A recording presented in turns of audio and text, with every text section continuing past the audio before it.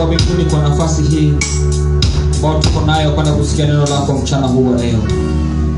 Bwana, imeandikwa kwamba neno lako halitakurudia, halitatimiza makusudio yako Bwana. Neno lako linapoenda kunenwa mahali hapa siku ya leo, ninaamini kwamba halitakurudia kabla halijatimiza makusudio yako Bwana. Ponya watu wako, nena na watu wako Bwana. Ninaamini baada ya ibada hii tutatoka hapa na baraka na ushindi kutoka kwako. Na ni katika jina la Yesu tumeomba na kuamini. Amen. Celebrate Jesus. Hallelujah. Jamani, haitoshi hiyo. Bwana asifiwe. Ningeomba salamu watu wawili watatu ili volume inapoongezwa kidogo. Yes, niwaambia karibu katika ibada ya mchana wa leo. Watu wawili watatu tafadhali. Kuna mtu mlikana hata hujajua ni nani huyo. Kama hujui jina lake unaweza kumuuliza. Ukutane kesho kwa stage utamwambia ninakukumbuka. Praise the Lord. Usimwambie wewe nilikuwa na chacha. Ni vizuri kujua jina lake na unaweza kubarikiwa. Kuna siku moja nilienda mahali hapa Adams. Kuna mahali tulikuwa tumeenda kunywa kachai pale. Nikaona dada mmoja ametoka kwa anakuja ananiangalia, akinismailia. Nikamwangalia, naona hii dada uzee muona. Lakini nikasema tuacha tu nimsalimie kwa sababu watumishi watu tunakuwa na watu wengi tunajuana. Kasimama akanisalamia, yaani ako na confidence namjua. Tukasalamiana, akaniambia anaendelea, nikamuuliza unafanya kazi huku tukaongea kama watu tunajuana. Tukaenda kuachana, nakumbuka huyu mimi simjui. So nikamwambia hebu niambie tu tulikutana wapi. Akaona amestuka. Sisi unaenda church, unakuwa unahubiri mahali church na ndo mahali nilikuja huko nikatembea. So yeye anafikiria vile itembea nilimjua. Praise the name of the Lord. Niambia asante nimekujua leo unaitwa nani? Akaniambia jina. Nikamwambia next time nitakusalimia tena. Bwana Yesu asifiwe. Ambia jirani next time tukikutana ninaitwa hivi. Unasema hivi bado mwambie jina. Hallelujah. Amen, amen. So tumetembelewa na Pastor Kiari. Ningeomba tu akuje dakika moja tu na mke wake waseme hai. Tuwapigie makofi anapokuja. Ni vizuri kutembelewa na watumishi.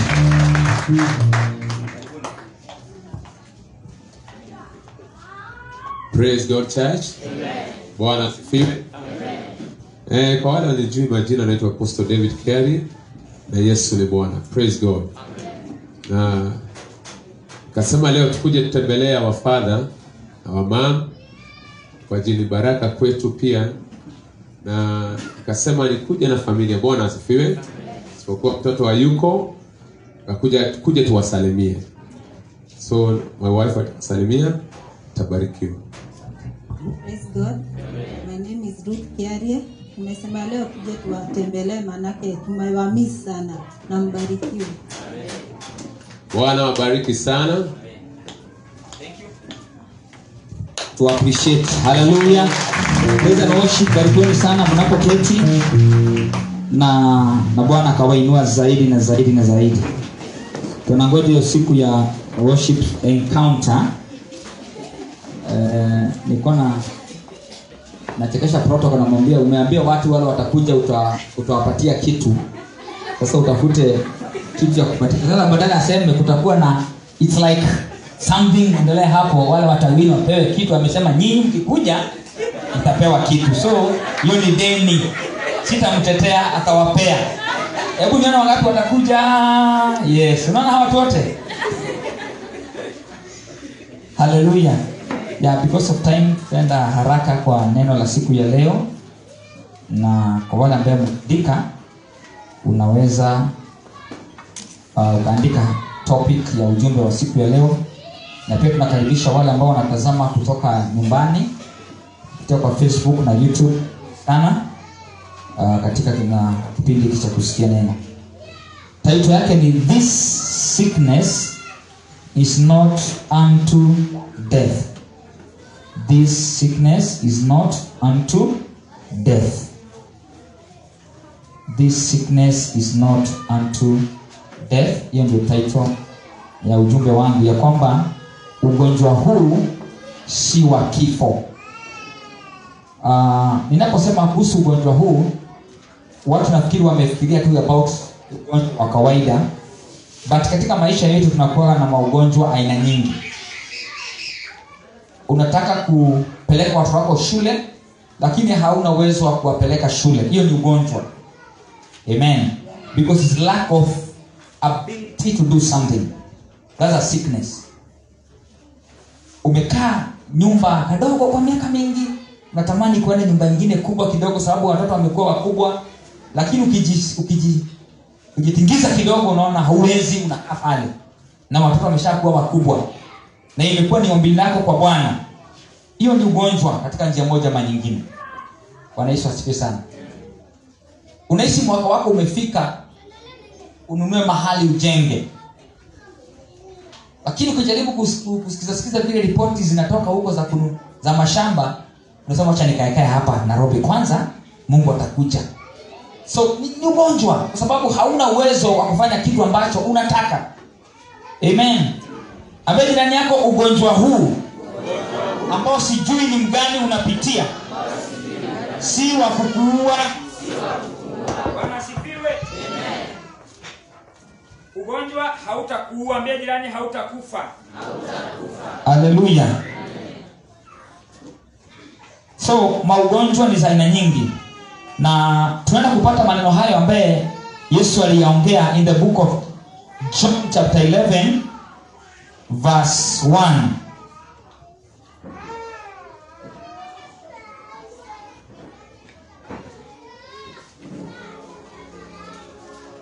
Na ukifika hapo utasema amen.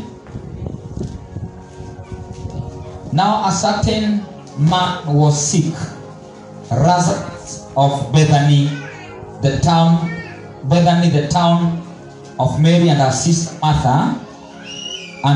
Yes, it was the Mary who anointed the Lord with fragrant oil, wiped his feet with her hair. Whose brother Lazarus was sick. Therefore the sisters sent him, say, Lord, behold, he whom you love is sick. When Jesus heard that, he said, this sickness is not unto death, but for the glory of God, that the Son of God may be glorified through it. Bwana Yesu asifiwe. Ukianza hiyo hadithi inaanza kusema kwamba kulikuwa na mtu alikuwa mgonjwa ambaye alikuwa anaitwa Lazarus. Na katika historia ya Bible, Biblia inajaribu kuelezea kwamba Lazarus alikuwa na ndugu, alikuwa na dada alikuwa anaitwa Mary, aliyekuwa amepaka Yesu mafuta ya bei kali. Kwa hivyo inaanza kuelezea historia ya kwamba watu hawa walikuwa wanajuana hapo mbeleni. Tena maandiko nasema Lazarus na familia yake walikuwa marafiki wa Yesu. Kwa hivyo Lazarus si mtu alikuwa mbali sana. Ni mtu ambaye walikuwa marafiki. Ni mtu ambaye Yesu alikuwa anatembea kwao mara nyingi. Hata anakula kwao, wanamwandalia chakula. Akitembea Bethany, na naamini kwamba hata alikuwa anaweza kulala huko kwa sababu walikuwa ni marafiki sana. So ripoti ikatokezea kwamba Lazaro ni mgonjwa. Hii ni kusema si kwa sababu umeokoka, si kwa sababu unaenda kanisa, si kwa sababu unamtumikia Mungu hauwezi kukutana na ugonjwa. Unaweza kuwa attacked hata kama Yesu anakujaga lunch kwako. Maana huyu Lazarus alikuwa rafiki ya Yesu lakini akagonjeka. Wakati Mary na Martha walitumania Yesu, aliujibu akasema kwa yule aliyekuwa ametumwa ya kwamba waambie nitakuja, na ugonjwa huu ambaye Lazaro amegonjeka si wa kifo, lakini kwamba jina la Bwana likapata kutukuzwa. Wapenda, let me assure you today, mtu yote ambao ni believer, chochote ambacho tunapitia maishani, let me tell you today, si ya kukuua hata kama inakaa kifo. Amen. Hata kama watu wanakuangalia hivyo wanaona vile unakaa hauwezi kumaliza wiki hiyo, neno la Mungu linasema si ya kukuua, lakini jina la Bwana likapata kutukuzwa. Bwana Yesu asifiwe. Aibu hiyo ambayo tumepitia maishani, aibu hiyo si ya kutumaliza, ni kwamba jina la Bwana likapata kutukuzwa. Na maandiko hapo chini nasema Yesu akakaa kama siku 2.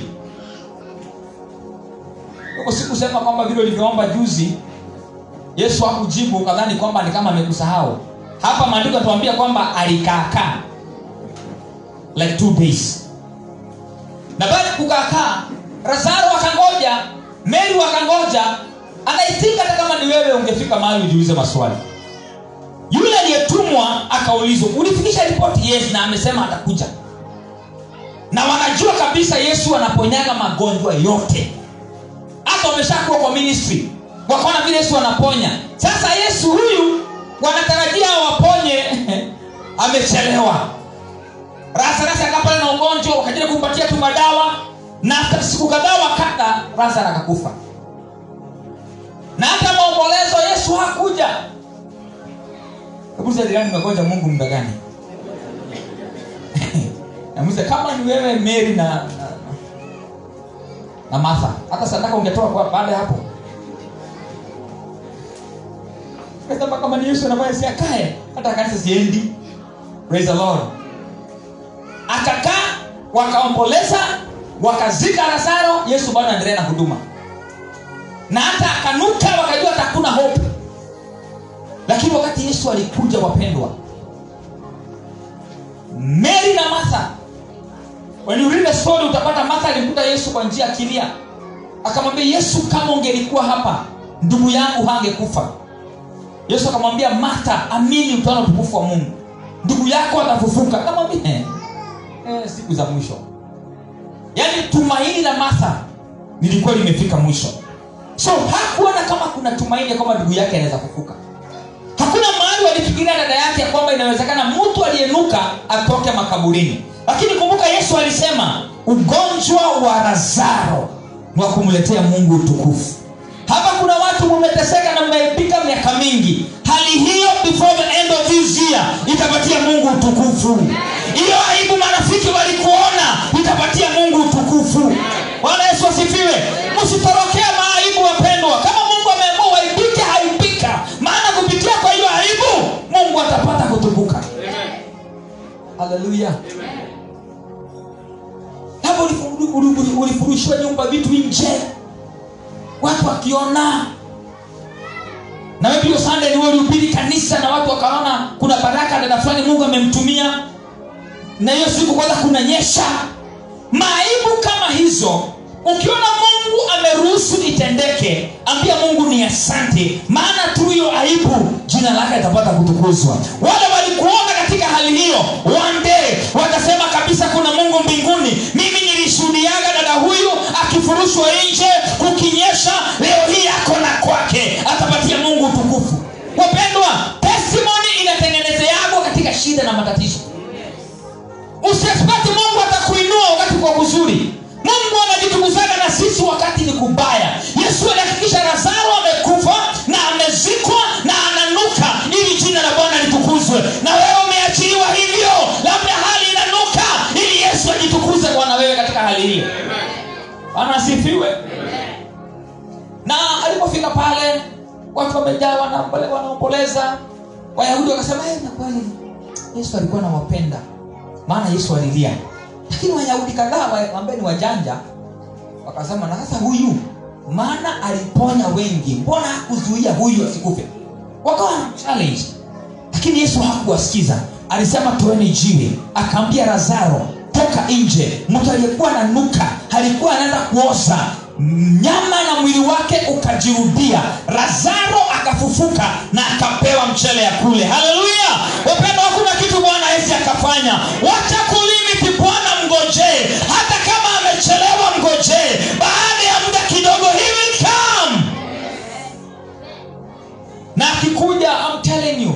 Na Mungu anakuwa na hali, na kuna kitu anafanyanga kinanipendezaka sana. Wale wote anakuwa anahakikisha kwamba wale wote walikuona katika aibu, anahakikisha wamekuona katika glory. Ndio atukuzwe vizuri. Praise the Lord. Kwa sababu kama ulihaibikia Kimbo Ng'ando, Mungu hawezi kuinulia Machakos. Watu Machakos hawataelewa, atakuinulia hapa Ng'ando. Sisi tulikuona katika aibu, tuone Bwana amekuinua, tupatie Mungu sifa. Haleluya. Hiyo ndio tabia ya Mungu. Na nataka tuangalie historia ya Job. Ndugu yetu Job, wakati ambaye alikuwa ametulia, maandiko yanasema kwamba ni mtu aliyekuwa anaogopa Mungu sana. Maisha yake yote alikuwa amejitolea kwa kazi ya Mungu. Alikuwa anasaidia watu, na every morning alikuwa anaamka anajiambia kwa mawazo, maybe inawezekana watoto wangu hawa wakawa wamemkosea Mungu, anatoa sacrifice kwa sababu ya msamaha wao. Alikuwa mwenye haki mpaka Mungu akiwa mbinguni akamshuhudia kwamba Ayubu ni mwenye haki. Wapendwa, tupigane vita kwa sababu tumefanya dhambi. Kuna majaribu ikujaji kwetu kwa sababu tunafikiri tulifanya. Saa zingine ni kujaribiwa, tunajaribiagwa ili Mungu apokee nini? Utukufu. Shetani akaenda pale akaombea mtumishi wa Mungu ruhusa. Na kuna vile ambavyo alivyoongea na akaambiwa aende afanye vile ambavyo aliambiwa, maana you know the story. Akakuja akavamia mali ya Ayubu, akaimaliza yote. Stories zilipelekana from this story to another. Na hapa nikapata ufunuo. Ukiona majaribu inakuja mingi mara moja, unatoka kwa hii unakuja kwa nyingine, unatoka kwa hii unakuja kwa nyingine, zinapelekana within 1 month umepitia vitu kama 10. Hapo ni kuambia umeombewa ruhusa na adui akutengeneze. Praise the Lord. Hebu nione wale ambao wameombewa ruhusa wamepitia mambo within a short period of time, umepigwa mpaka unafikia kutoroka. Praise the Lord. Niko hapa kukuambia kwamba shetani atachoka tu na ataachana wewe. Mimi ninapojua shetani ameniombea ruhusa ni wakati vitu vinakuja vimepelekana. Ukitoka kwa jaribu, wakati umeenda kushinda lingine, unapoenda kutokezea lingine, unapata kwamba umepitia majaribu kama 10 kwa muda kidogo. Ni kusema kwamba umeombewa ruhusa. Ayubu alikuwa amekaa kwa nyumba. Mtumishi mmoja akaja akamwambia, vijana wako walikuwa kule mkubwa wana celebrate. All of a sudden moto kutoka mbinguni umekuja, umepiga, umeua, umefanya. Before uyamalize mwingine akaleta ripoti, mifugo zote zimeibiwa na maadui, wameenda na zote. Ayubu akabaki bila kitu. Akamshukuru Mungu na akaendelea. Shetani hakutosheka, akamwambia ruhusa tena, akapiga mwili wake na magonjwa. Ukipata nafasi soma Job chapter 1 yote uendelee, utapata story pale. Akampiga na magonjwa mpaka mke wake akafika mahali, na shetani ni mwerevu, hakuguza mke ndio amtumie. Bwana sipe sana. Kuna watu wanaachwa kwa maisha yetu wakuwe majaribu. Unaonaje? Huyu hakuguzwa ndio atengeneze mtu wa Mungu. Haya. Biblia inasema akamwambia ile mateso umepitia. Mimi naona hivi, my husband, wewe uombe ukufe, baada ya shida imekuwa nyingi. Na huyu mama, kuna swali nilikuwa najiuliza, mbona hakuambia Ayubu waombe wakufe wao? Yeye alikuwa anabaki afanye nini? Si aolewe na mwingine aendelee na maisha. Kama umekaa karibu na mke wako mwambie nimesikia message. Aondoke ajipange. Lakini Ayubu akamwangalia akamwambia, unaongea kama mmoja ya wanawake wapumbavu. Na Ayubu hakutamuka neno lolote la kumlaani Mungu. Bwana Yesu asifiwe. Ili kutuambia wakati unapitia kipindi kizito usikimbie kuongea maneno against God. Ni heri kunyamaza na kutulia, Bwana malizane na wewe. Na maandiko yanasema kwamba kuna mahali nisoma in the book of Ayubu, kuna siku akina Eliezeri, my friends of Job, walikuja kumtembelea. Duno walimuona hapo na hawakumjua. Maana Ayubu mtu alikuwa na afya, alikuwa na mwili mzuri, alikuwa mzee ambaye ako sawa na ameshiba. Sasa hapa amepigwa na ugonjwa, anaota jua pale nje. Akina Eliezeri wakamuona lakini hawakujua ni yeye. Walipoingia kwa nyumba, wakauliza mama, kwani mzee ako wapi? Hakujamuona hapo nje. Ni huyo. Wakastuka. Lakini Mungu alisababisha waone Ayubu katika condition ile. Ili siku ambaye Mungu atainua Ayubu, walimuona hapo kwa hiyo condition akiota jua, wajue kuna Mungu anakumbukanga wateule. Na baada ya muda kidogo, maandiko yanasema kwamba Bwana alikumbuka Ayubu, akambariki na akamponya, akamuongezea mali nyingi, akampatia watoto dabo. Maandiko yanasema kwamba walikuwa warembo. Katika enzi hile hakuna watoto walikuwa warembo kama wa Ayubu. Na akina Eliezeri, baada ya Mungu kumalizana na Ayubu, aliwaambia, nyinyi endeni mkaombewe kwa sababu nitawapiga. Hamukuongea vizuri juu ya mtumishi wangu Ayubu. Wapendwa, wakati mteule wa Bwana anapitia hali ngumu, usije kuongea any negative toward that person. Kwa sababu inaweza kuwa labda ni kipindi ambacho Mungu ameachilia shetani amjaribu. Wakati Mungu atarestore that person, utakuwa victim. akina Eliezeri Mungu aliwapiga na ugonjwa. Ilibidi Ayubu awaombee ili kwamba hali hiyo iweze kuwaondokea. Praise the Lord. So story ya Ayubu inatufundisha kwamba katika kipindi chote Ayubu alipitia, kumbe Mungu alitaka kujitukuza na Ayubu. Amen. Katika ugonjwa ule Mungu alitaka kujitukuza na Ayubu. Tuangalie story nyingine ya mtu mmoja anaitwa Daudi in the book of Samuel. 1 Samuel chapter 30 verse 11. Tuone katika kipindi chote cha magonjwa Mungu anakuwa na kusudi la kujitukuza. Samueli wa kwanza 30.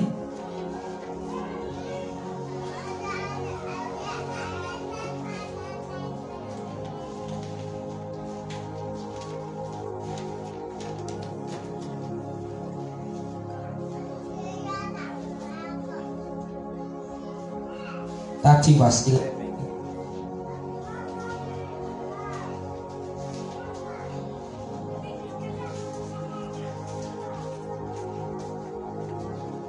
Then they found an Egyptian in the field and brought him to David, and they gave him bread and he ate, and they let him drink water, and they gave him a piece of cake of figs and 2 clusters of raisins. So when he had eaten, his strength came back to him, for he had eaten no bread nor drank water for 3 days and 3 nights. Next verse. Then David said to him, "To whom do you belong, and where are you from?" He said, "I'm a young man from Egypt, a servant of an Amalekite, and my master left me behind because 3 days ago fell sick." Praise the Lord. Hii hadithi, Daudi alikuwa ameenda na wanajeshi kufanya shughuli zao kule. Waliporudi kwa kambi yao, wakapata Wameleki wameshambulia kijiji chao. Wamechukua wake zao, wamechukua mali na wamechoma, wameteketeza kijiji chote. Mpaka watoto wameenda.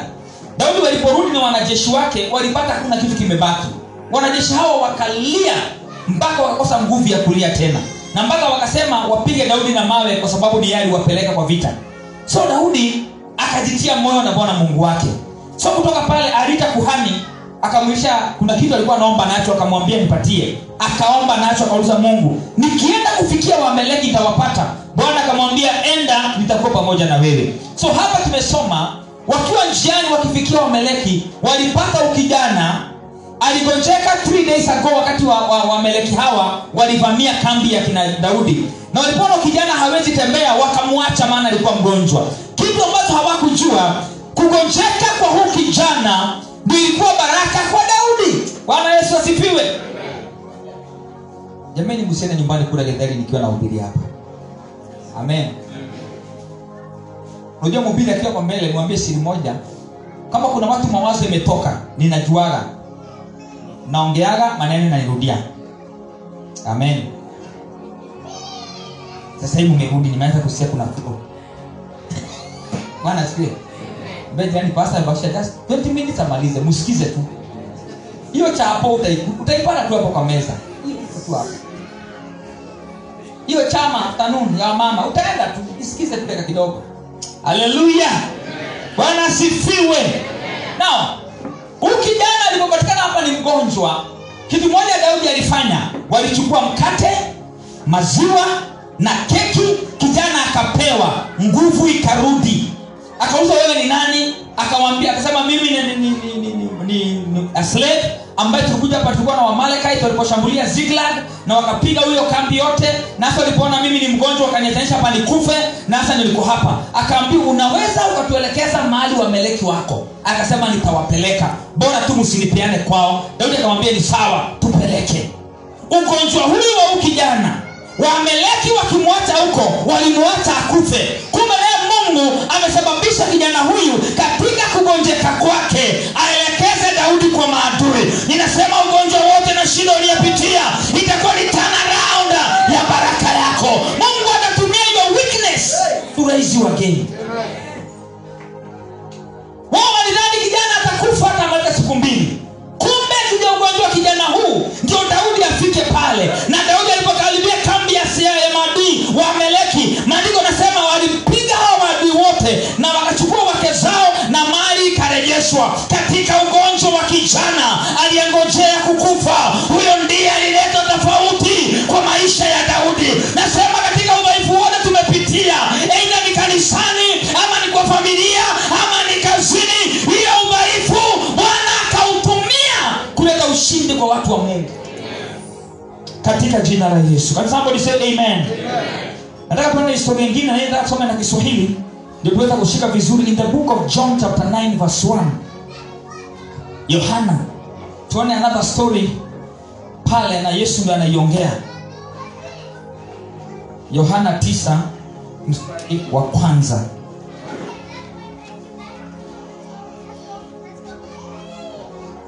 Na alipokuwa akipita alimuona mtu kipofu tangu kuzaliwa. Wanafunzi wake wakamuuliza wakisema, Rabi, ni yupi aliyetenda dhambi mtu huyu au wazazi wake hata azaliwe kipofu? Yesu akajibu, huyu hakutenda dhambi wala wazazi wake, bali kazi ya Mungu zidhihirishwe ndani yake. Amen. Nani akona NIV asome 9 verse 4? Bible ya NIV. Kuna kitu natafuta hapo. Nani akona NIV? Bible. Iko Okay. As long as it's day. Hebu kurudi nyuma kidogo hapo. Verse 3.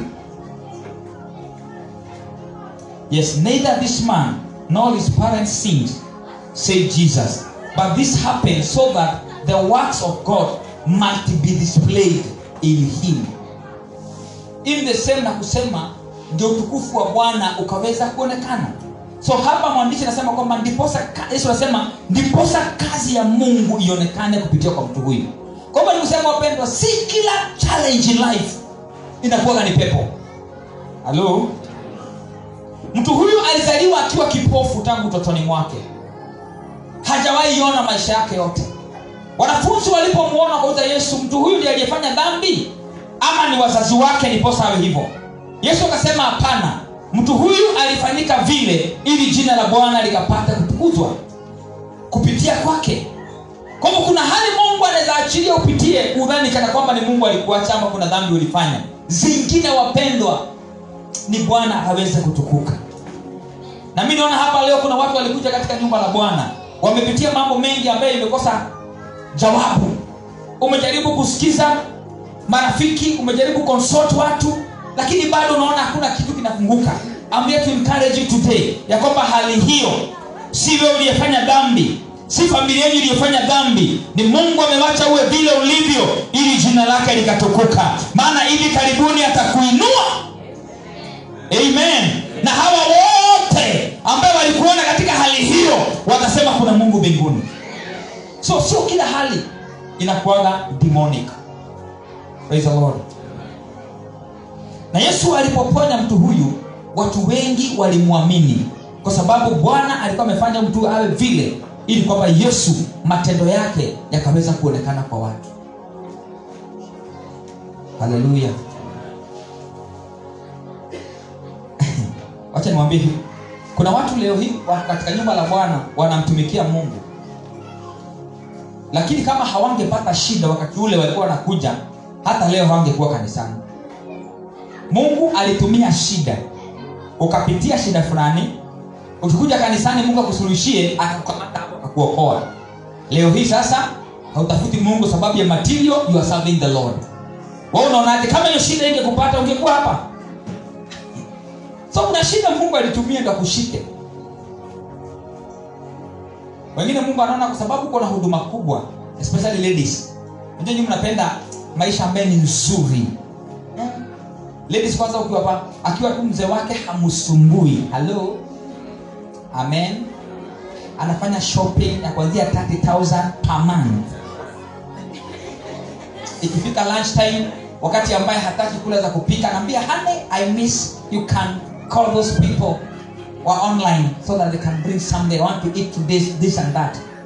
Piki ya online inaleta, unataka aje pizza, kuku. Wadada wakipata maisha kama hiyo, hata maombi hawaomba. Ni kinyasa na remote.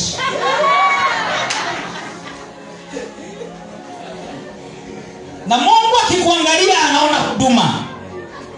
Anashinda huyu mtu na hizi chips na kuku. Atatumika huyu. Hata akisikia sauti ya Bwana anambia Mungu wewe tumia wengine. Wewe mimi nilifika. Sasa anaambia malaika kuja. Hiyo comfort zone yote gonga. Pesa zinakosekana mara moja. Mzee alikuwa hana mipango ya kwenda anaingiwa na pepo. Halo? Na alikuwa mtu mzuri sana.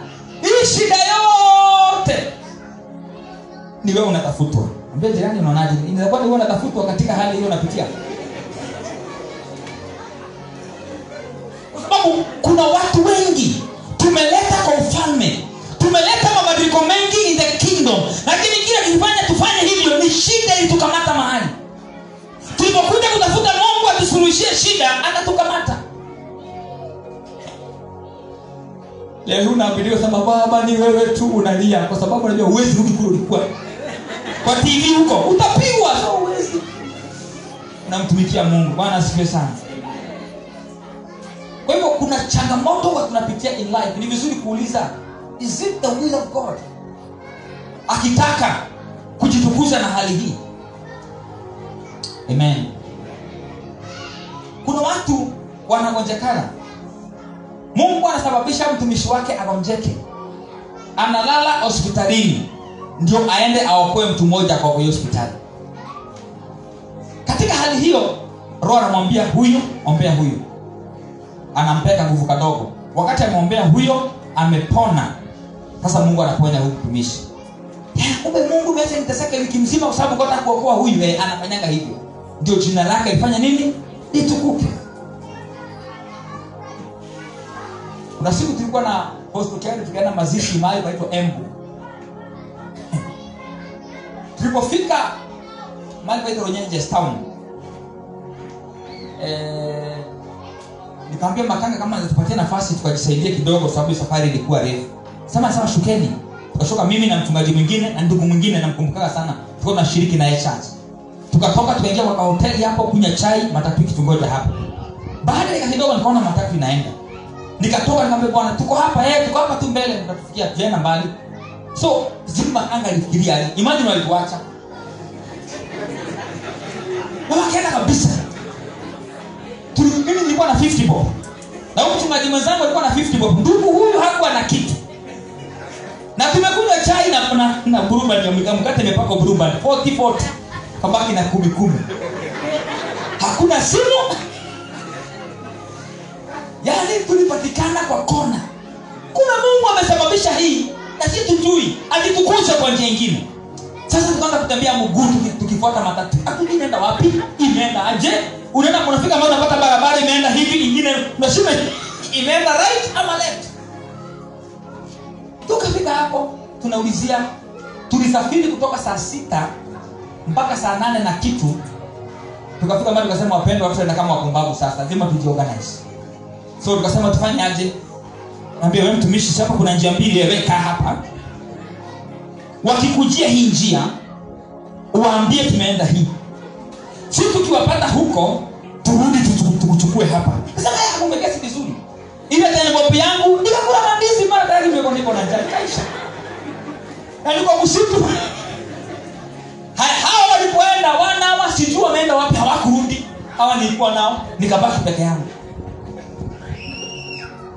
Niko na mama hapa mzee. Asikii Kiswahili na ajui Kikuyu vizuri. Mimi nikiongea Kikuyu anajibu opposite. Nikasikia kiu ya maji nikamwambia nisaidie na maji. Hashikanishi. Msichana yake akakuja. Atisa akasema ongea Kikuyu akasikia mai. Kwa Kikuyu ni maji ni mai. So akasema waembu wanasemanga gundia runje. Na Wakikuyu tunasemanga hemai. Sasa vile So finally nikapata maji. Saa 8, saa 9, saa 10, saa 11, saa 12 giza imeingia. Nikamwambia Roho Bwana hii ni kusema nini sasa? Hebu niambie mbingu hii ni kusema nini sababu sielewi. Haya, mama akaniambia hiyo jina umetaja kuna familia itakupeleka maybe uone kama ni huko alafu uone namna gani. Tukaenda nikaona saa 1 na karibia nikamwambia wewe niambilie ni wapi mimi niende. Akaniambilia nikaenda. Kumbe kuna aliniambilia ndio some of the families wanatoka huko. So walienda wakazunguka usiku wakanitafuta wakakosa. Mahali wanakuja kutulia walinipata nimekaa huko. Nimewekewa githeri hapo na kula. Sasa shindo kwani kuliendaje? Kwani nini hiki kinaendelea? Kumbe Mungu, kuna dada mmoja huko amekuwa akiomba Mungu sababu restoration ya familia yake for 24 years. Na Mungu anataka kunitumia ku restore your family na mimi sijui. So wakanipatia githeri hapo pai kama 3, wanataka kunipatia pole ya kupotea. Nikaekewa hapo na bado sapa haijapikwa. Chai na mosi mzima na bado sapa haijapikwa. Kakaa hapo saa 2, saa 3, saa 4 chakula kikakuja, labda tukamaliza tukaenda kulala. Kule nilipelekwa kwa hiyo familia the other side. Undugu alikuja, huyo ameniacha mahali kwa barabara. Finally alienda kukutana na gari, huyo pastor akarudi Nairobi, huyo ndugu akarudi kunitafuta, akanipata pale. So usiku tulipoamka tukaanza kuomba usiku. Tukaomba tukalala. Asubuhi tukaamka tukaomba. Dada mmoja akatusikia. Akangoja akasimama kwa mlango, akangoja tumalize kuomba, akaingia. Akaniambia nimeona kama nimesikia kama nyinyi watumishi wa Mungu. Akamwambia ndio. Naona hii boma mko ni ya bwana yangu. Alinitupa 24 years ago. Hawa watoto mkomo wanakuja usiku kuangalia hapa watu wazima, alinitupa mmoja akiwa na 8 months, mwingine akiwa na 3 years. Sasa ufanyaje? Ameoa bibi wengine akitupa. Sasa mimi nikaona sasa hakuna tumaini. Kama sikuombe Mungu akupatie mzee mwingine. Anasema hapana, nataka huyu. Kamuza na wewe unaishi wapi? Naishi Nairobi Kangemi. Okay.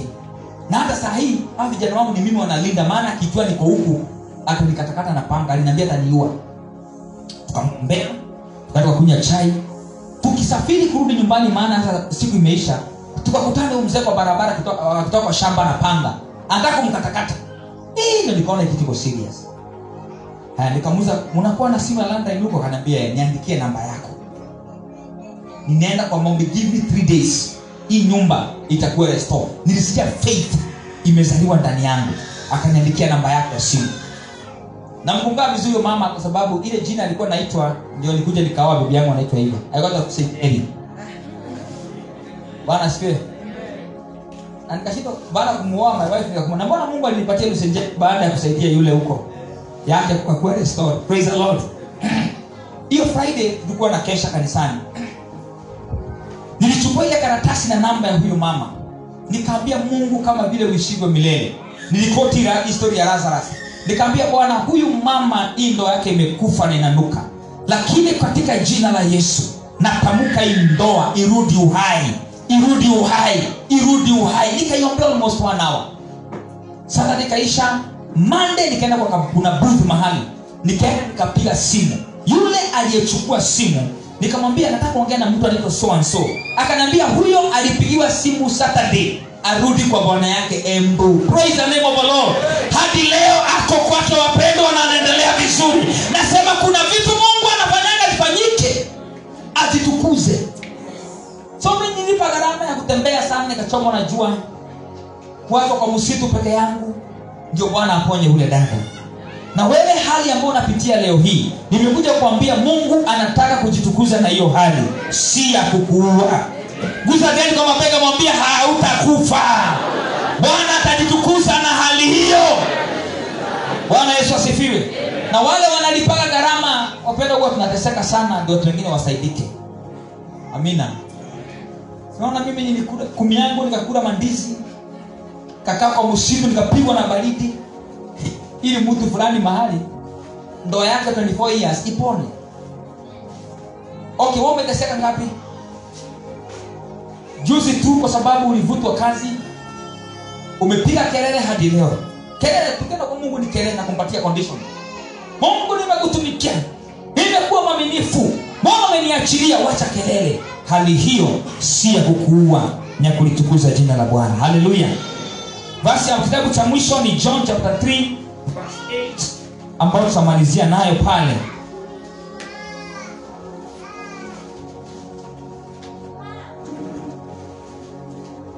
Na hii naomba tuisome tukiwa tumesimama pamoja, sote tusimame. Tuwekewe hapa. Tuisome. John 3 verse 8. Tuweke na Kiswahili. tuisome in style, because this is a prophetic message now I want to release to you today. Kila moja macho yake inafika kwa TV, hata ule mfupi anaona. Good. Inasema upepo uvuma upendako. Haya, nataka tusome tukiwa pamoja. 1 2 3 we go. Upepo uvuma upendako.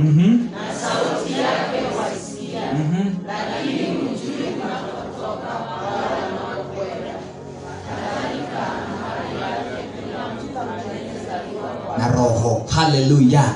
Nataka ugeukie jirani msomee hii neno sasa. Umwangalie usome hii neno. Unaweza kusoma ukiwa umemwangalia? Aya 1 2 3 we go.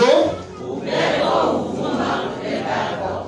Na sauti yake wasikia. Lakini hujui unatoka wala unakokwenda. Kadhalika hali yake kila mtu anayezaliwa kwa Roho. Haya, hivyo umeshika ndani mkono, nataka tufanye hivi. Umemwashua kama vile upepo uvumapo upendako, na sauti yake waisikia, lakini hujui unakotoka. Amen. Wala unako kwenda. Kadhalika na hali yake mtu aliyezaliwa katika Roho. Ni kusema sisi tuliookolewa tumezaliwa na Roho. Praise the Lord. Yesu ametufananisha na upepo. Wewe unasikika lakini haujulikani vile ulivyo. Ni kusema ya kwamba watu waliozaliwa katika Roho hatujulikanangi. Leo unaweza kuwa unalia hauna fare, kesho uwe na gari yako. Haujasikia hiyo? Haleluya. Leo unaweza kuwa una struggle kulipa rent, kesho ukawa landlord. I prophesy today in the mighty name of Jesus. Waliozaliwa katika Roho hawajulikani vile walivyo. Mungu na watembelee sasa. Bwana na kufungulia mlango. Bwana naomba aibu. Shero la baraka tarabasata. Maana Bwana anatenda mambo makubwa. Bwana atondoa aibu yote tumepitia. Ilo mkono wako mbele za Bwana. Sema natangaza katika jina la Yesu. Nimezaliwa ndani ya Roho. Nimezaliwa na Roho. Na leo ninatangaza hali hii ambayo nimejulikana nayo. Sasa katika jina la Yesu ninaiondokea. Kama upepo ninaondoka. Kama upepo ninaondoka. Kama upepo inabadilika. Kama upepo ninavuma. Ninaingia to my destiny. Ninaingia to my destiny. Ninaingia kwa my destiny. Omba sasa katika jina la Yesu. Pray, pray in the spirit. Tangaza kwamba wewe ni kama upepo. Hautakaa katika hali hiyo. Hautakaa katika hali ya machozi. Hautakaa katika hali ya kusumbuka. You are like a wind. You are like a wind. Ekaya basakara bayande rebosa kapa.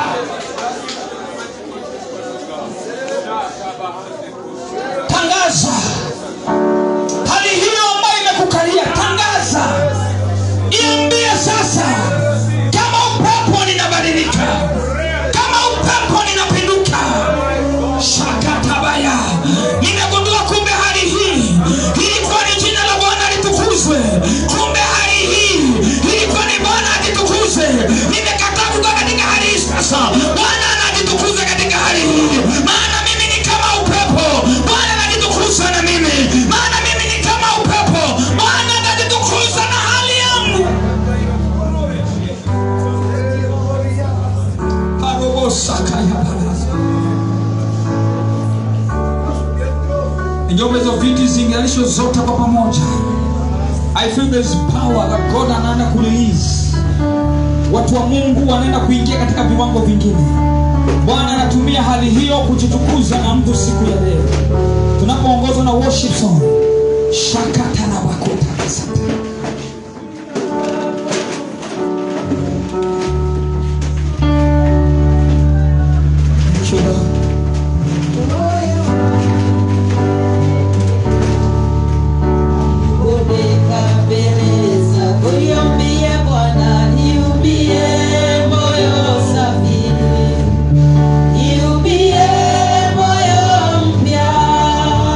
Moyo wa kunyenyekea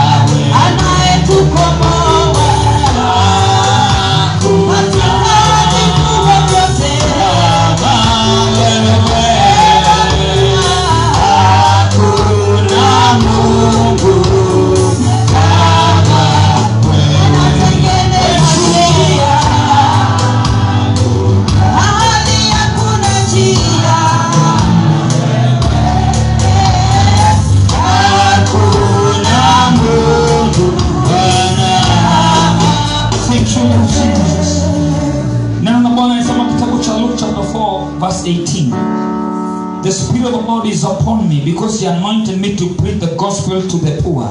Mungu alianointi Kristo kwa sababu ya kusudi moja, kuhubiri habari njema kwa maskini.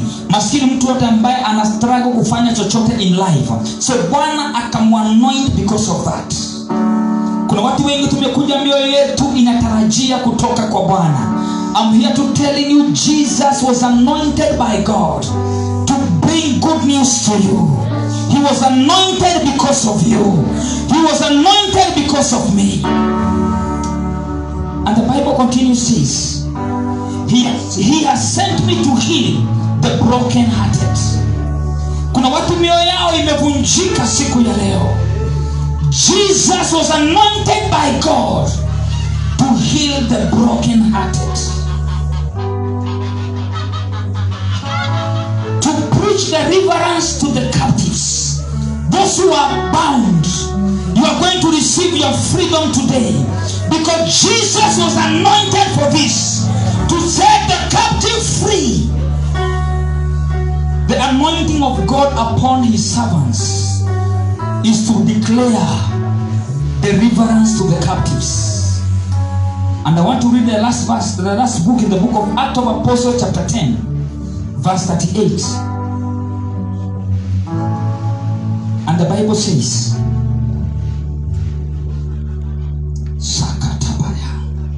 how God anointed Jesus of Nazareth with the Holy Spirit and with power, who went about doing good and healing all who were oppressed by the devil, for God was with him. Church of Jesus Christ today, kazi kubwa ya Kristo ndiposa he was anointed by God, ni kwa sababu ya kutuweka huru na kutufungua na kutuponya. Inua mikono yako sasa mbele za Bwana.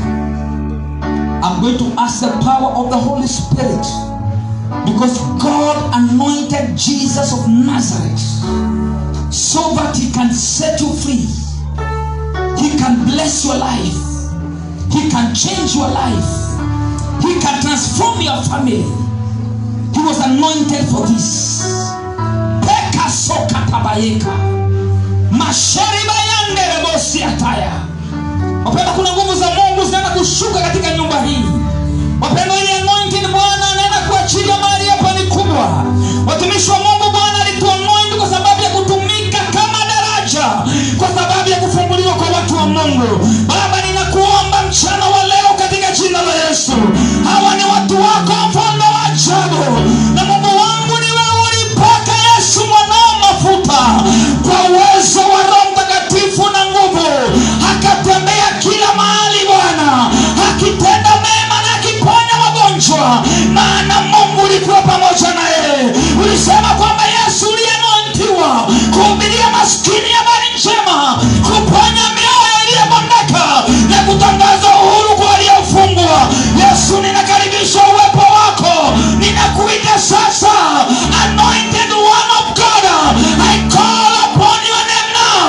In the name of Jesus Christ of Nazareth, I ask you now, by the power that raised Jesus from the dead, I ask that power, let it come now. Let it come now. Let it come now.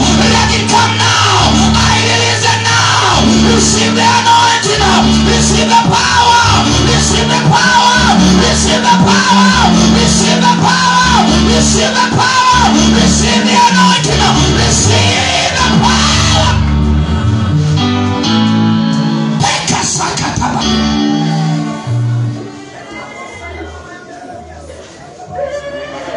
Wale familia zao zilikamatwa, natangaza uhuru wao sasa katika jina la Yesu. Wale jamii zao zimefungwa, natangaza uhuru wenu. Jesus is anointed for that. I release power. I release anointing. I release the grace. I release the grace. I release the grace. I release the grace. I release the grace. Shakere baba yande.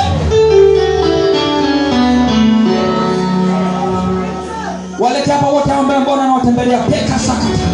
Ina mikono mwambie Bwana, gusa moyo wangu na upako wako. Gusa moyo wangu na nguvu zako. Mashakarabadi. Kila mmoja inua tu mkono wako mbele za Bwana. Parikosika badesha. Inua tu mkono wako mbele za Bwana.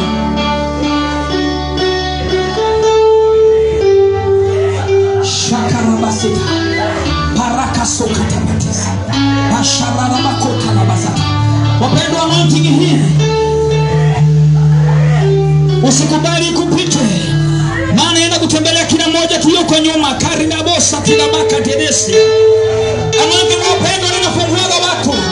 Kuna watu wamekaa katika hali moja for a long time. Anointing inafungua mtu na kukuingiza katika season ya mambo mema. Ainua mikono yako mbele za Bwana, mikono yako juu. Naposema moja utasema fire. Ya pili utasema fire. Ya saba utasema fire ukishangilia. Na kile shetani ameshika kwa maisha yako, Bwana anakivunja katika jina la Yesu. Ainua mikono mbele za Bwana na uconnect na neema hii. Maana upako hautakushukia ukiwa kwa mwili. You must connect with this grace. So the anointing of God can touch you wherever you are in the name of Jesus. Are you ready, church? Moja.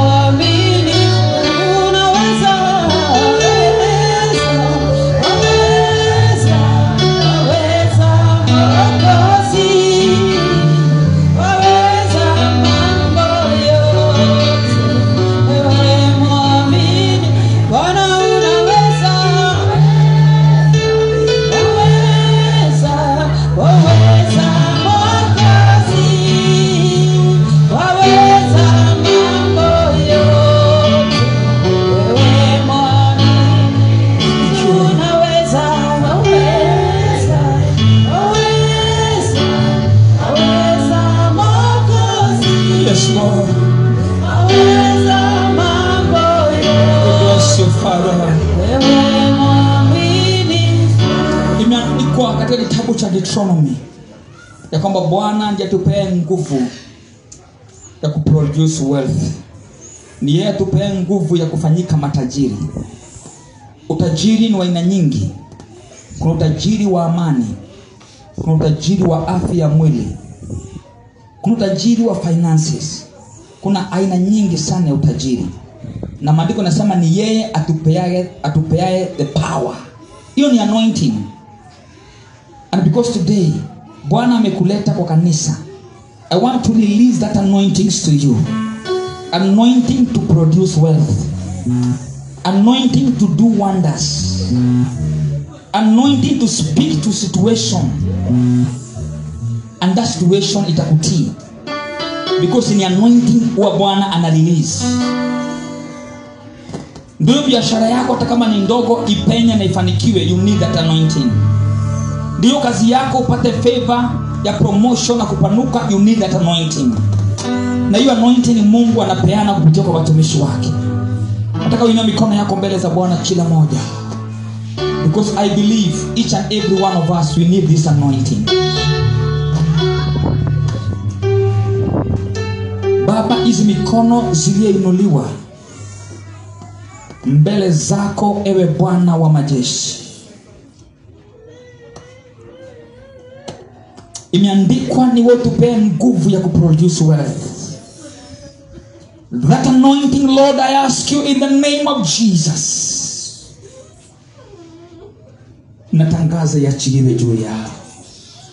Wapendwa, pokeeni upako huu wa kufanya mambo makubwa. Pokeeni anointing ya kuproduce wealth.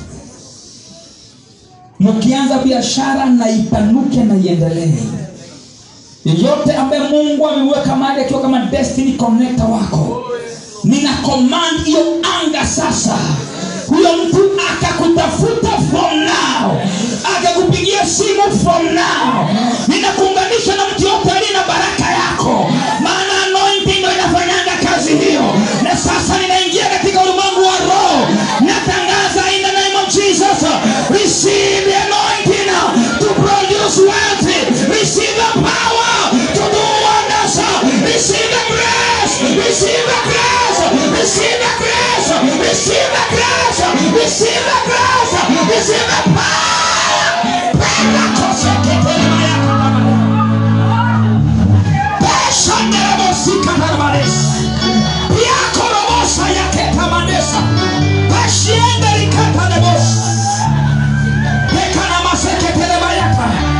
Pokea upako sasa, pokea hiyo neema sasa, pokea hizo nguvu sasa, pokea hiyo kibali sasa. Bwana akupe favor from the throne of grace.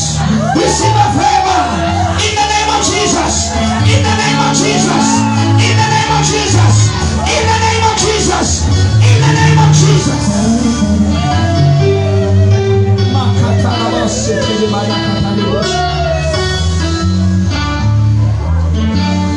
Baba natangaza, kila mmoja inua tu mikono, we in the presence of God.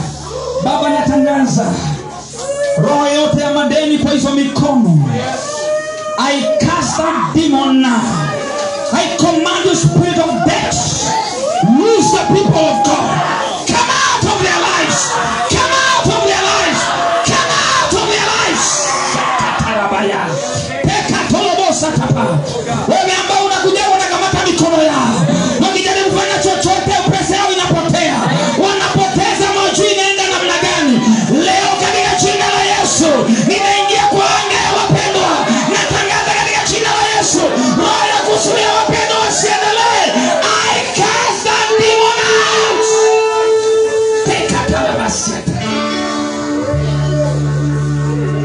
Receive your wealth, receive your blessings, receive your healing now in the name of Jesus. Wale mnakuwa mnakunywa madawa, I command the spirit to lose your body, to come out of your flesh.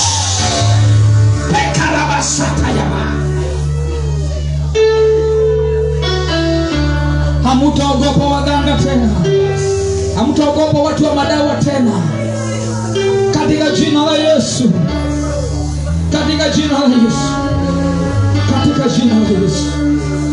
Masharabakata.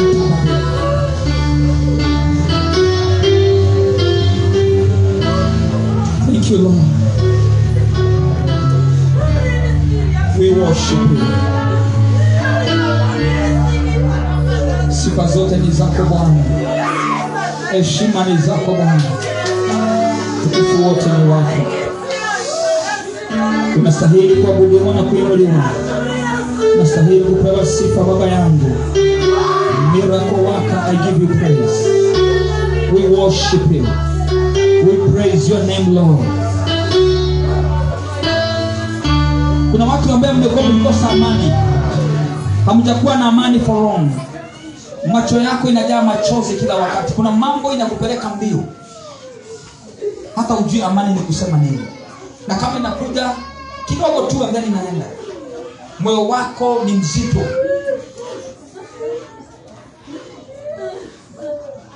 Naomba kumwambia Bwana, angalau uingilie maisha yangu. Unasikia kabisa ni kama umefika mwisho. Kuna neema ya Bwana juu yako leo. Just come. Bwana anaenda kufungulia mlango na kukupatia amani.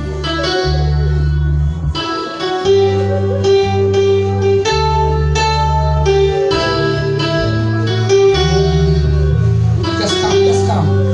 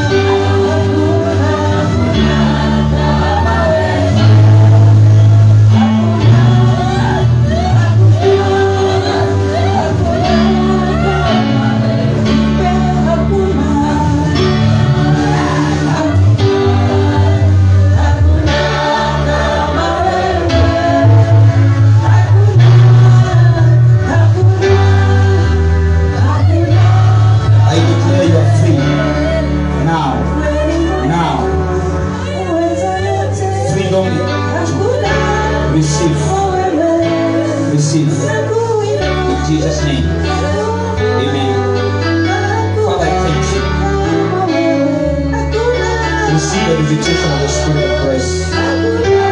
May the Lord fight all your battles. Yes. I live peace and joy of the Holy Ghost.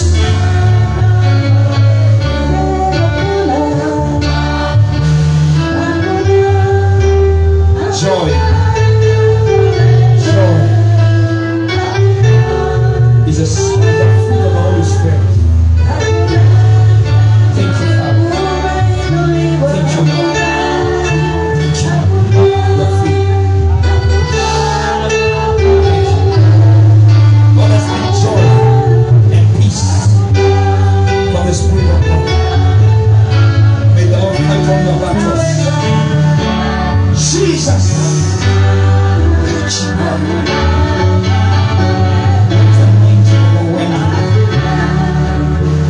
Receive it, my brother. You will never be the same again. From today, receive the joy from God the Father. In Jesus' name, Lord, I thank you. Chochote ambacho kimefanya na huyu awe na bane.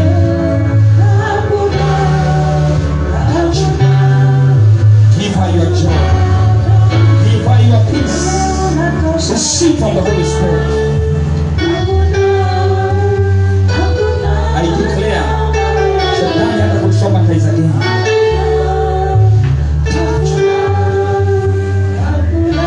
Kuanzia leo, Bwana anasema atakutumia kuencourage wengine.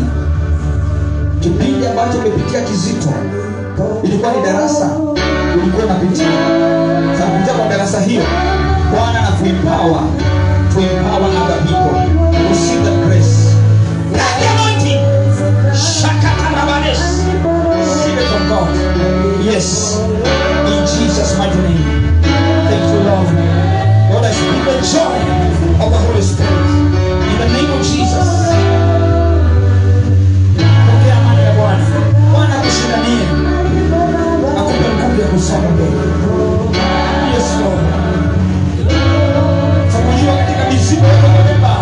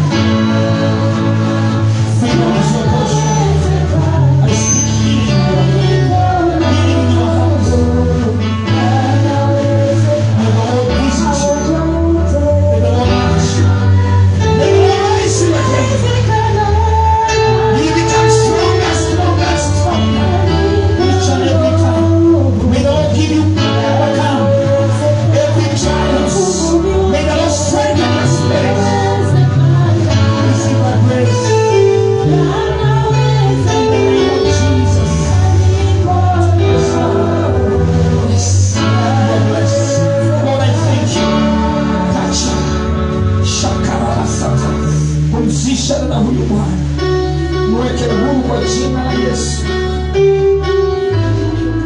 Vita zote napitia kwa mshindania, na nguvu ya kusonga mbele. Thank you, Father. Receive the joy from the Holy Spirit.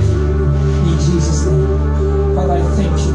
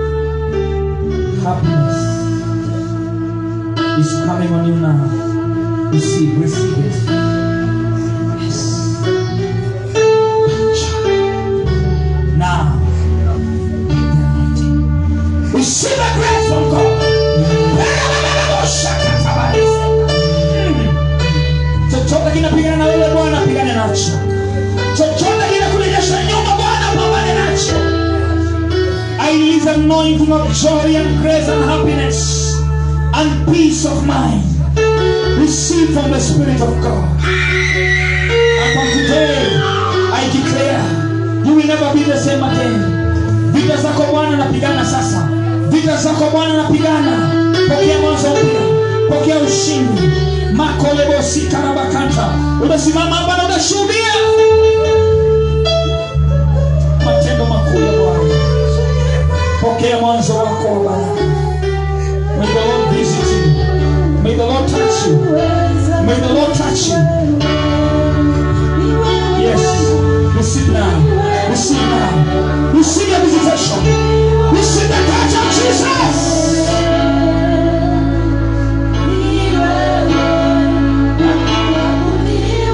Thank you.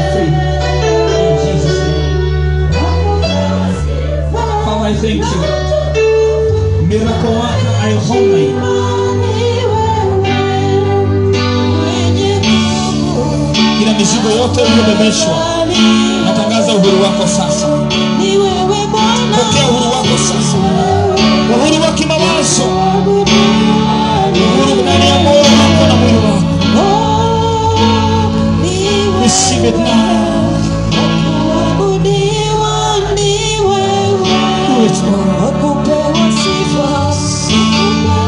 Receive now.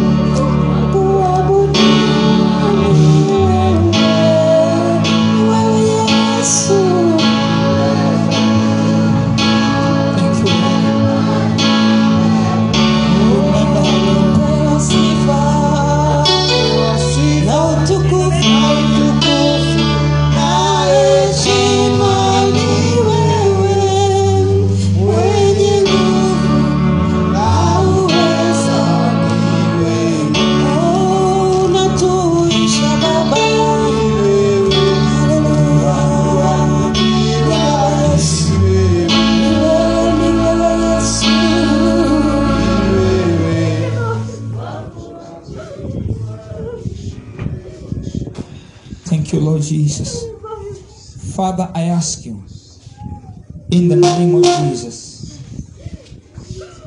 walio ndani ya Kristo Yesu wamefunguliwa katika lawama na ghadhabu ya shetani.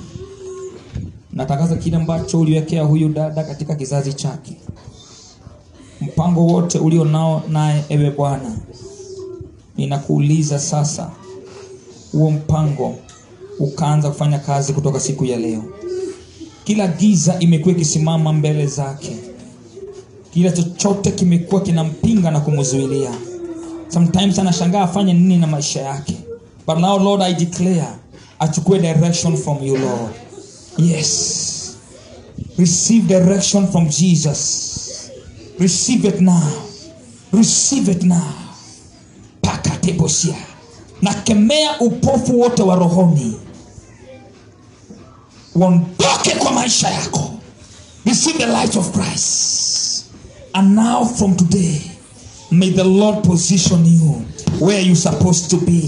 Receive the grace. Yes. I release the anointing of God in you now.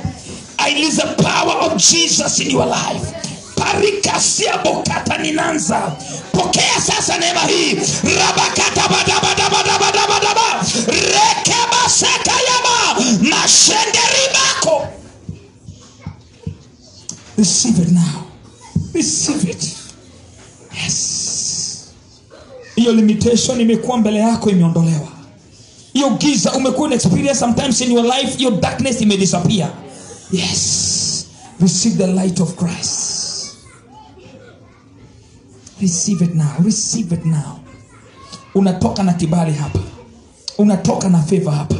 Unatoka na visitation of the Holy Spirit. makoribasika bakanta. Imeandikwa anoint break every chain. Leo unawekwa huru. Hizo chain za kukulimita, hizo chain na bondari za kwenyu hazina uwezo juu yako, hazina uwezo na destiny yako. You demon of darkness, come out now. Let her go. Toka. Mwachilie huyu mwanadamu. Mwachilie huyu mwanadamu. Mwachilie. Achilia fedha zake. Achilia maisha yake. Achilia watoto. Achilia ndoa. Chochote umekamata, you have no power.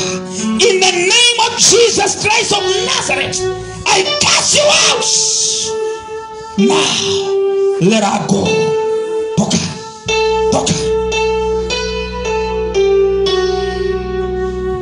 Yes. It is written, whoever Son set free is free indeed. You are free. In Jesus' name. Amen. Thank you, Lord. Father, I thank you. You are so wonderful and precious. Bwana, mizigo yote ambayo Bwana Mungu tumebebeshwa, hiyo ndio siku yetu ya kuwekwa huru. Chochote ambaye Bwana kimesumbua huyu dada, and she need to be free. Now I declare your freedom. I release the anointing of the Holy Spirit that break every chain. Anoint that break every yoke. I release it now. In the name of Jesus. Be free. Receive the joy. Receive the happiness. May the Lord heal you. May the Lord touch. This is your day for your visitation. You are going to receive something from the Holy Spirit. Now, Lord, by your grace, let her receive.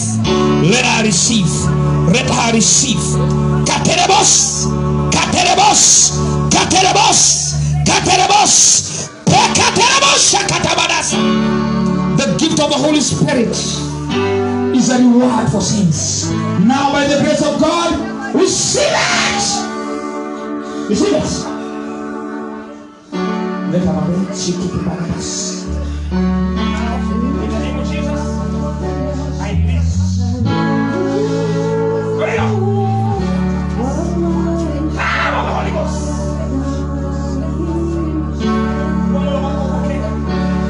I pray for the Spirit of the receive the gift of the Holy Ghost.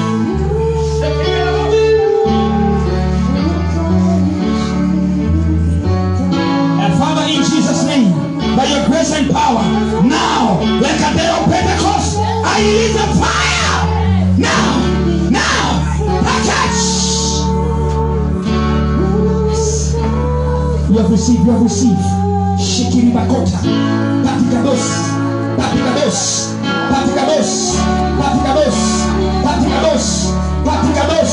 Pariakota. Pashiketelabos. Pararabakatelabos.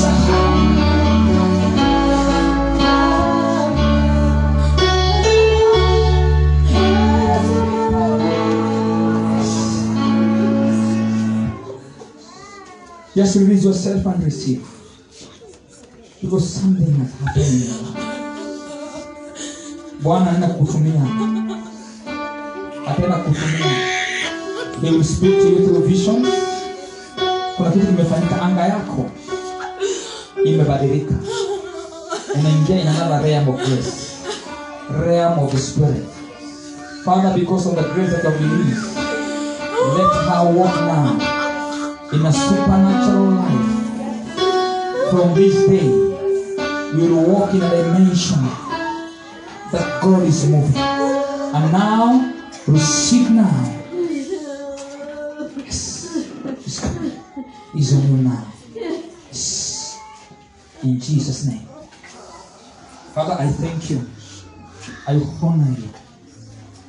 Bwana, mizigo yote na huyu amebebeshwa. Set her free. Be free.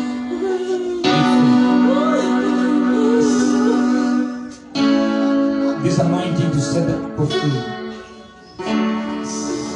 In the name of Jesus Christ.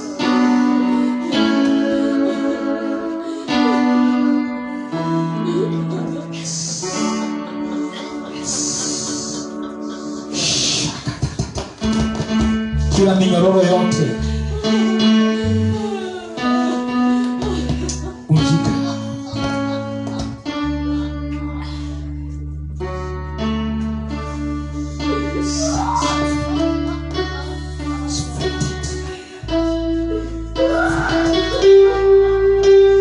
I declare the anointing to do great things. Receive the anointing to do greater things. Power and anointing of God itakusaidia kufanya mambo makubwa outside there. May the favor of God Almighty locate you. Receive that grace. Yes. Thank you, Lord, for touching. Yes. In Jesus' name, you are free. Lord, I thank you for your grace.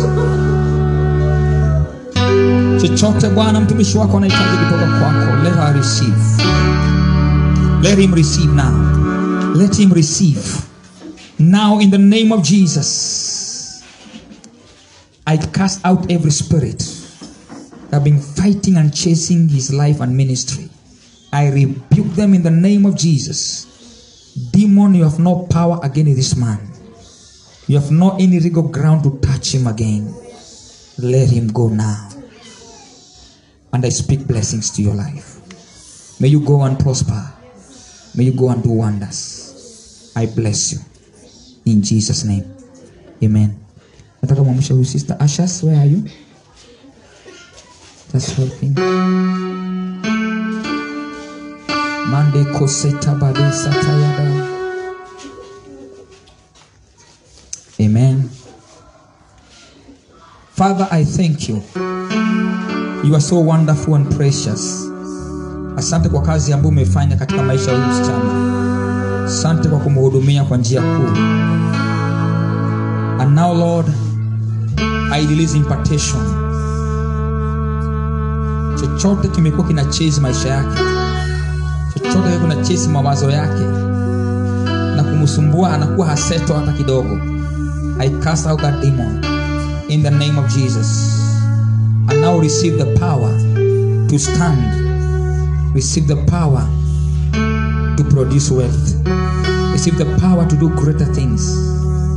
Every spirit of infirmity, I rebuke you in the name of Jesus. I cast you out in the name of the Lord.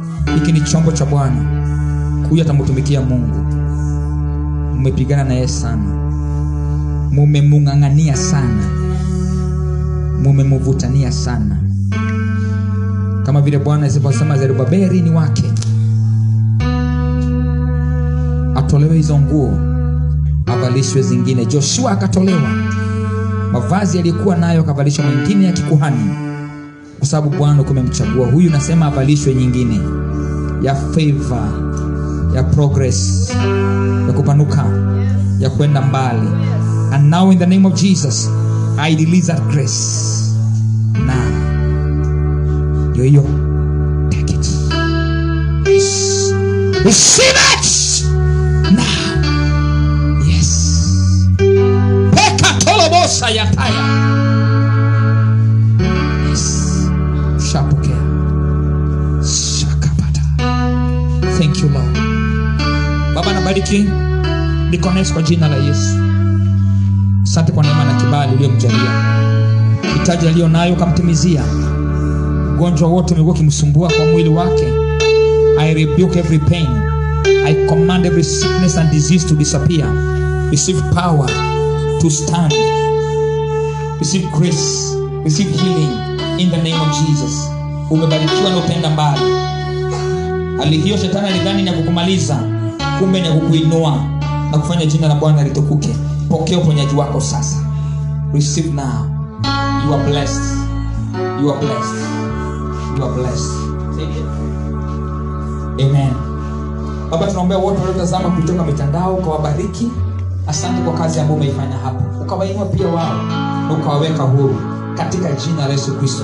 Yeyote anatazama sasa hivi kutoka mitandao hii na kuna hali imekuwa kimsukuma na kumsumbua, upako huu ambao Bwana umewaachilia hapa, ninauachilia kwake sasa na akawa uhuru katika jina la Yesu Kristo. Magonjwa yakadisapia, laana zikavunjika. Yeyote anatazama mahali popote ulipo, receive your healing and your freedom in the name of Jesus. Imeandikwa Whoever sun set free, it's free indeed. In Jesus' name. Amen, amen, amen. Celebrate.